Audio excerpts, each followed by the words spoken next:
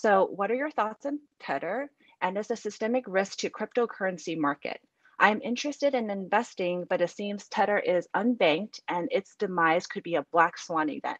I see the upside of crypto, but I just can't bring myself to invest. Yeah, so the broader question is just about how to be a good investor.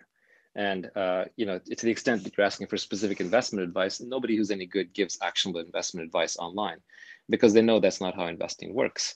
If someone tells you what to buy, they're not going to be able to tell you when to sell.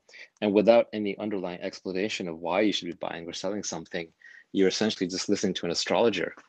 And there's no reason for them to tell you what to do unless they're sort of pumping their own holdings. So you should always be very suspect when someone gives you a buy signal.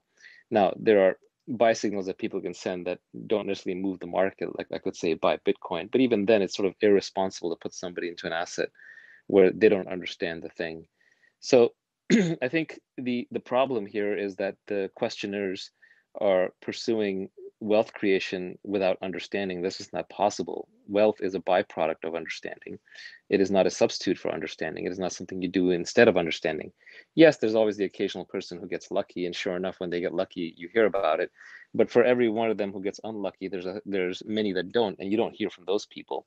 Winners are very loud, and losers tend to be very quiet. So the same person can be telling you about the incredible trades they made all year, and then when they go bankrupt all of a sudden because they were trading on margin or they didn't really know what they were doing, you're not going to hear about it, or you're not going to hear from them. So I just I would give up on this whole idea of trying to find investment advice from other people. You just have to sort of figure it out yourself, and that's also where you get paid. You get paid not for being right when everybody else is right, because then it's already priced in, and you don't get paid for being wrong because then you're just wrong. You lose money. So you only get paid for being right when others are wrong. And that's not going to happen because of online investment advice. That's going to happen because you genuinely understood the situation better than most people around you. And so the specific question that was posed in this context is about Tether, which is a stable coin that is backed by a company, and people don't not necessarily always trust this company. And so they're saying, is this a systemic risk, a black swan risk to Bitcoin? If you're kind of asking that, that tells me you don't really understand Bitcoin. Bitcoin exists independent of Tether, whether Tether turns out to be a scam or a FUD or not, which I think is incredibly unlikely, by the way. The FUD about Tether has been going on for as long as I can remember being in crypto. And it's just turned out not to be true, at least so far. It's not to say it can't happen. We're not inductivists, black swan events do happen. But if there were going to be no black swans between here and the end game for crypto, then Bitcoin would already be at $1 million a coin or higher. So there are still large risks out there, but I don't think they're as easy to predict as reading someone's tweet storm on Tether. That FUD is as old as the hills.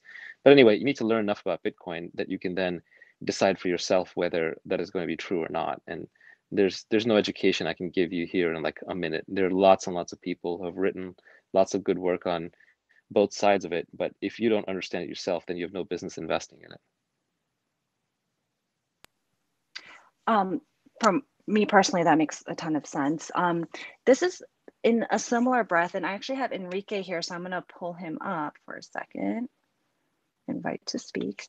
So Enrique was asking kind of in the same vein, but more like big picture. He's thinking, his question was based on Warren Buffett, be fearful when others are greedy and greedy when others are fearful. In the current crypto world, what do you think would be an indicator to be fearful and what would be an indicator to be greedy? Yeah, so I don't invest like Warren Buffett invests. Warren Buffett is a very different class of investor. I am more of a venture investor. He's a value investor.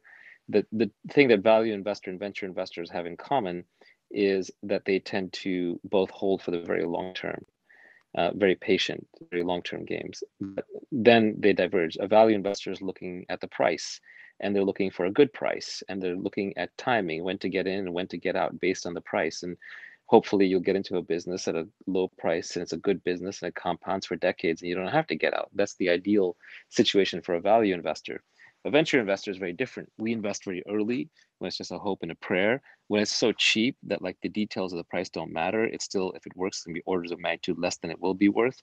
And if it doesn't work, it's going to be worth zero. And we build a broad portfolio, which is a value investor would build a narrow portfolio. So I can't interpret a Buffett quote for you in the concept of crypto. I don't think it actually applies. I think basically, if you believe in the Bitcoin and Ethereum and so on technologies and stories, and if you understand them really well, then you're likely to either not agree with them, in which case you wouldn't buy them, or you would agree with them, in which case you think they're ludicrously underpriced compared to where they will eventually end up once they pass all their black swan tests. So I don't think the Warren Buffett strategy applies. I don't think you want to time your entrance or exit into an asset class that is either going to go 10x or 20x from here or go to zero.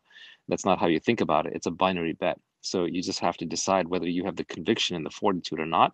And if you do, then maybe you average in over a certain time period so as to not be exposed to sudden price swings and movements. And then you just kind of put it away and you hold for the long haul.